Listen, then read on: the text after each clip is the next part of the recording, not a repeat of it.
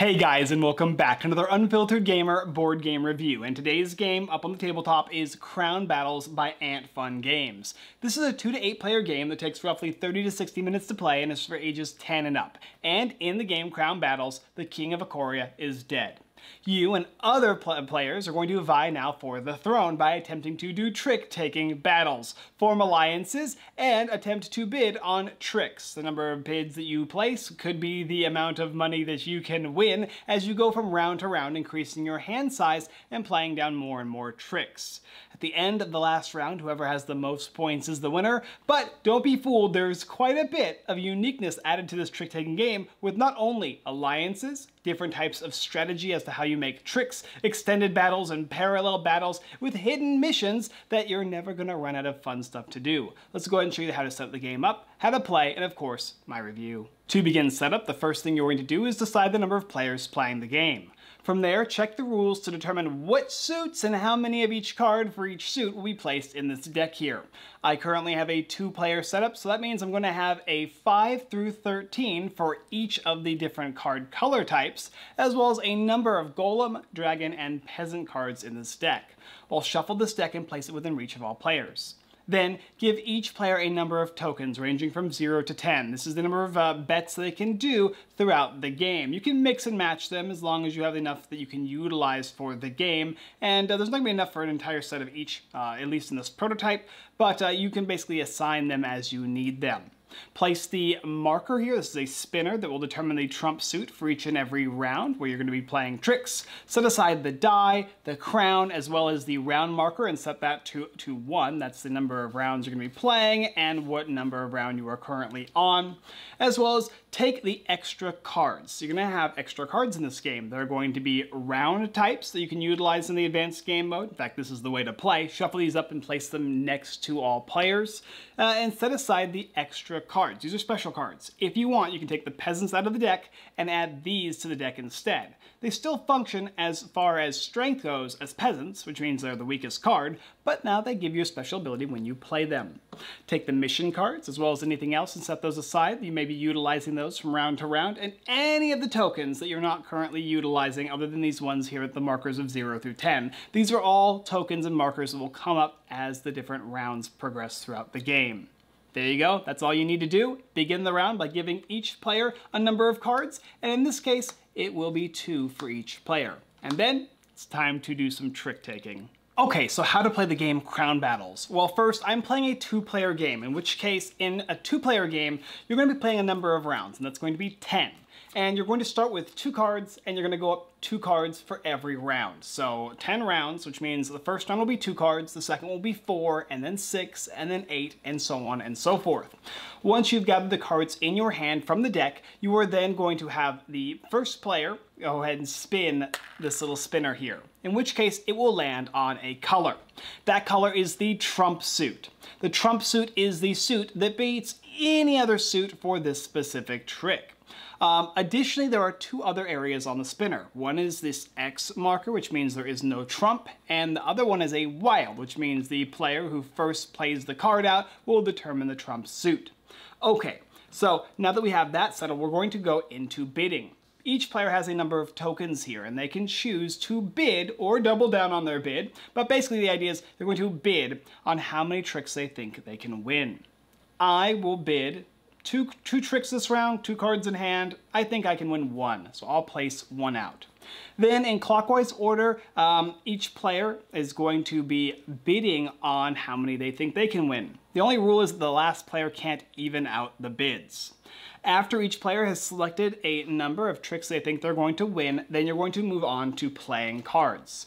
The player to the dealer's left, which is the player to the left of the guy who has the spinner and or drew one of these round cards, is going to start. So they'll take a card from their hand and they will play a card. This is the starting color of the game.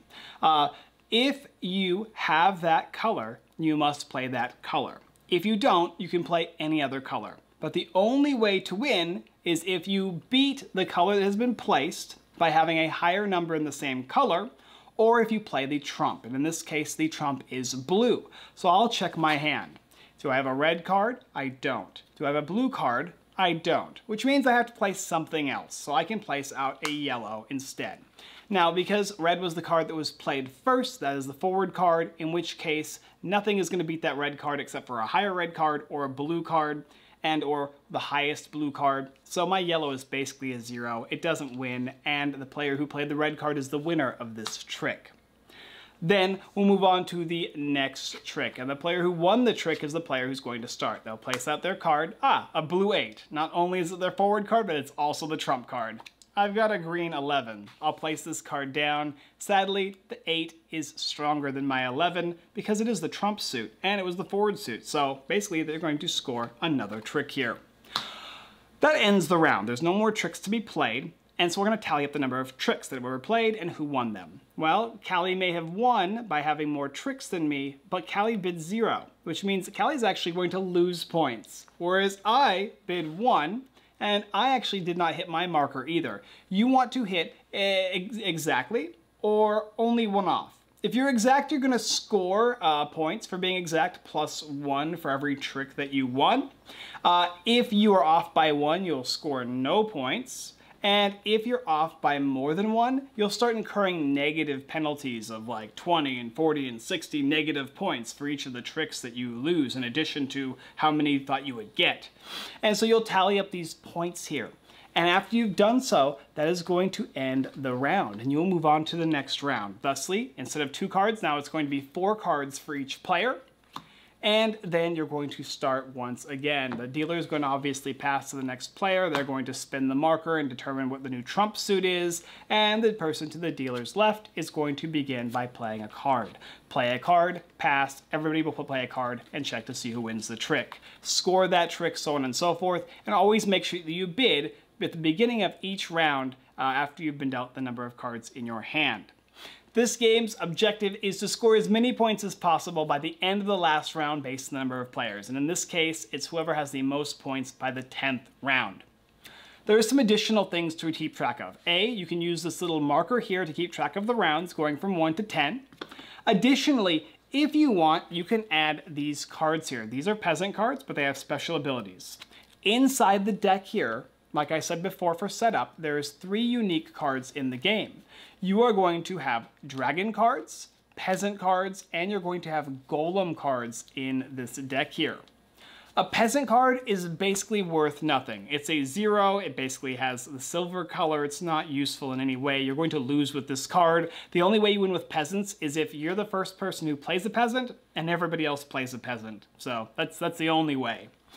Golem is the strongest of pretty much every card except for the dragon. The dragon is the card that beats everything. You can house rule these cards though, and the rules it explains at the very back of the FAQ, as well as additional variants that maybe a 13 of each color beats it. But in this case, dragon beats everything, golem beats everything but dragons, and peasants are completely useless. And of course, like I said, if you wanted to during setup, you can change the peasants to actually have bonus actions, like all players swap a card, choose left or right.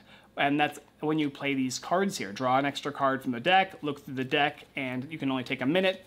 Some of these cards will have like lightning bolt symbols, in which case you'll take the action as soon as you play it, whereas others will actually happen at the end of the round, like being able to change the trump suit, or being able to swap your hand with the opponent, or make 2 of your opponents swap their own hands. There's also the advanced mode of the game, or in my opinion, that this is the meat and potatoes of the game, and that is these round types. Basically, in this mode of the game, at the beginning of playing, you're going to have the dealer flip over one of these cards. And then you are going to do what it says. It changes the game and the round completely. And every single round, you'll draw one of these and do what it says. If it says standard battle, it's explained exactly as I explained it to you, playing the trick as normally. However, there are other unique special cards that will change how the game is played. One of them might actually have you play the round secretly, meaning that the player who starts to the left of the dealer flips their card face up, and that's the forward card, and everybody else has to play their cards face down, and then at the end of the trick you reveal and see who won. Another one could be a parallel battle, where the player to the dealer's left will play out one card on one of the areas, and then the next player can choose to either combat that area or play out a new trick. And so you have 2 tricks going on at once. up until each of the tricks is equal to the number of players. So you can only play one card in each trick, but now you have 2 tricks to deal with. And that can cause additional bidding. Some of them will also have you do different types of styles of bidding, whether it be playing your bid face down in secret, doubling up on your bids, being able to bid not only for how many tricks you think you're going to win, but money in addition to that, if you can actually, so you can kind of extend your bet. There is a wide variety of mini games in here. Like I said, there's a split and wagering, duel battles where I can choose one player to duel against as the dealer, and then I have other players duel each other, so that it becomes kind of a one-on-one or a 2-player game, even though there's 8 players playing the game. Now we have a little bit of a duel battle going on with the tricks. There's alliances in the game as well. Alliances are where you're going to be able to choose players to work together. And an odd number of players, one player might have to sit out. But what happens is each of those players is going to get a marker, one of these envelope markers, and they'll be able to flip those over and reveal a card from their hand to their alliance member, but they can't say anything. And when they bet for how many tricks they think they're going to win, they have to wager together. So if I pick one and you pick one, then the total number of tricks we need to win together is 2. You don't want to win any more or any less. And there are a wide variety of different mini games. You're also going to have mini games that will involve this big deck of cards here. These are mission cards, and how they work, whether it be a secret mission or an open mission, is you're going to be drawing 5 of these guys, picking one of them and either placing it face down or face up, or it's going to be an alliance mission where you're playing with another player trying to accomplish a mission, and they'll have you trying to do certain things like earn 10 points for each opponent who fails their mission. Or you'll be able to, let's see, I'll find another one. Oh, these ones here. These ones have little grids that explain not only how many players and in what round it is and how many points you get, but what you need to do. If you can win 2 tricks in a row, and you're playing 2 players, and you had 8 cards in your hand to start the trick off, you'll score 20 points if you do win 2 tricks in a row at the end of the trick, or at the end of the round. At the end of the trick, I should say, yes, the trick round. Win at least 1 trick, win at least 2 tricks, at least 3, win at most 2 and no more than 2, win at most 4, win between 4 to 6 tricks, and so on and so forth. And each of these will give you an idea of how many points you score. More points will accrue later on. Basically, you get more as the game progresses, so if you're farther in, you'll score more points, and if you're closer with only a few cards in hand, you'll score less. And all these markers are going to be utilizing specifically for these specific round cards here. Sometimes you might actually get a marker for each of the different suits, and you'll be able to bid on how many of each of the colors you think you're going to win to score additional points as well. Or you might have to reveal one of the cards from your hand to all of your opponents. And if you reveal a blue, you have to reveal all your blue cards. A green, you have to reveal all your green, and so on and so forth. So each round in this game changes it up a bit. Just keep track of the number of rounds you're playing and the number of cards required in the deck, and you also have a ton of wiggle room when it comes to organizing and creating your deck. But that's the basic idea of the game. It's a trick-taking game with additional manipulation from round to round, changing the game up, utilizing missions, alliances, and backstabbing, different ways of bidding, secret battles, face-up battles with secret missions, and so on and so forth. And whoever has the most points at the last round and the conclusion of the game is the winner of Crown Battles. Okay, what do I think about it? So Crown Battles is kind of the end-all be-all of a standard trick-taking game, and what I mean by that is, if you like trick-taking games like Hearts, this is that game, and then they add a ton of additional content. You're not going to run out of content with this game because each round kind of feels like its own game, even though it's being played as a trick-taking game. Now, it's not like The Crew, which is that one's kind of a cooperative trick-taking game. There's no cooperativeness about this game here, but it feels like one round is like The Crew, whereas another round is like The Mind. So each kind of round you're playing in this game has a different idea. At one point, you and Bill might be mortal enemies, and then the next round, you're forced to work together on a secret mission. And so it kind of changes the dynamics going from round to round and how you want to score points and how you want to choose to bid. The bidding in this game can go crazy. At one point, you can lose a ton, and then you can gain a boatload. And there is a bit of sway. And you have to kind of base it doesn't matter just winning the trick. Winning the tricks are pointless. The game is all about bidding on how many you think you're going to win, which is great because that takes a lot of the luck out of here. It only comes down to what your opponents have and how well they bluff, and what you have and how well you think you're going to do. And if you can bet well based on the knowledge that you have and what cards you possess, then you can win this game. I love the idea of games that feel like it's my fault when I lose. And with Crown Battles, that's how this game works. Every time I bid and I fail on my bid, I realize I shouldn't have bid that. It happens every round. And every time I successfully bid the correct amount, I go, yeah, that's probably right. I felt like I was going to score that way. And it feels good to be accurate and to know I was accurate throughout the game. This game has the added benefits of mini games, and while all of them are a little different, they all feel very similar. They all add kind of a unique twist, but it's nothing overly complex. Drawing a new one you're not likely to forget. After playing this game only about, I'd say once, maybe once and a half, I was instantly able to remember pretty much all of these missions, and there's quite a few of them in here. And flipping them over, changing the dynamic of the game each round is a lot of fun. And then, with the missions themselves, even though there's only a couple mission cards from those round cards here, these guys are unique as well in the game, and that feels great when I pull one of these out and I get to choose them and how I want to kind of situate myself for each trick. I love the alliances factor as well. It's also cool that this game not only adds additional cards for additional players, which is what you need in an 8-player game, but allows you to swap the deck around. You have additional dragons and golems and peasants that you can move around. You can remove cards and house rule this game, and it encourages you to do so in the rulebook. You can kind of make up your own rules as to how you want to set your forward cards and your trump cards and how you want to base those guys around your unique cards, the peasants, golems, and dragons.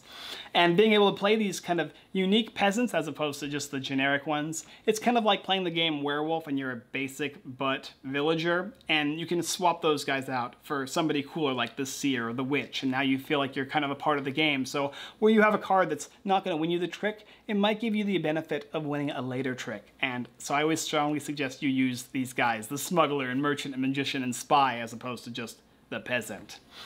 Everything you need to play the basic idea of a trick-taking game is here, and it's got this format in which you can start off simple. If you've never played a trick-taking game, you play the basic mode of this game, you understand the basic concepts of a trick-taking game. Like, without all the additional components, this would be kind of a generic trick-taking game. I wouldn't be as interested. It would be fine, because, you know, if you like hearts, you like hearts, and that would be what I would tell you, right? But this is, here's how you play, and now let's add the additional fun factor, the unique elements to the game. I mean, they're throwing in the whole kit and caboodle here. The artwork. The artwork for this game is phenomenal. All of the pieces are wonderful. I am enamored by this art. This is in my opinion, for the style of game this is and what they're looking to do with it, it's a 10 out of 10 artwork. It's beautiful. It's gorgeous. I want to know who the artist is. Maybe I can steal it. I don't know if this is the artist or not, but I would like to steal their artist for a game of mine in the future because, damn, it's good. This feels like the theme of the game. I also love the quality of components. Now, as you can see on my right-hand side over here, and how you're looking, I believe it's on your left, all the tokens and bits here, while nice, I believe it's prototypey. I think they're actually showing me these additional pieces. That's what's going to be in the game later. And etched, beautiful, painted wood. These are wonderful. I really, really like them. I don't know if this is the base in the deluxe, because I would not be surprised if this is what you would normally get, because this is actually quite nice, double thick chits, but these are even nicer. These are really nice, really thick. I love the round marker. There's additional content in the game that I didn't even know. I don't know if there's some secret stuff that is in the Kickstarter or if they played around with stuff just to add more complexity, but they have like additional components and additional cards that can be added.